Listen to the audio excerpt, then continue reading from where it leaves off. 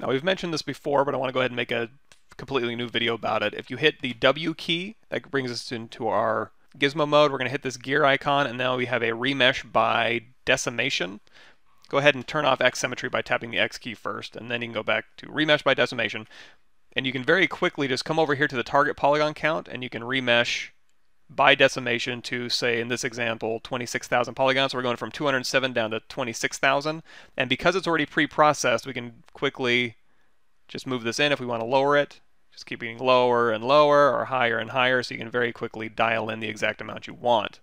Now if we go up here to this gear icon and we delete this, we can also go into the Z plugin.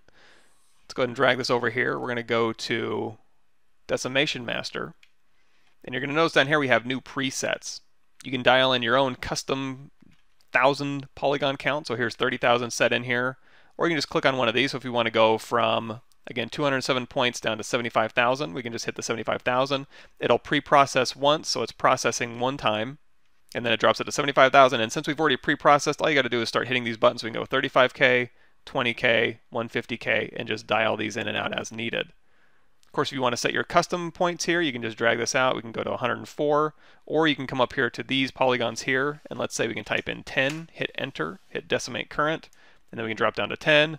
Now you can go up here and you can say 20, hit enter, decimate current, and you're good to go. One other thing is you can, just like anything else in ZBrush, if you hold down Control Alt and tap any one of these, you can set a custom hotkey to these. So instead of coming to this menu, you can just assign a hotkey if you know the resolution that you want to decimate at as you're working on, say, your Sculptris Pro projects.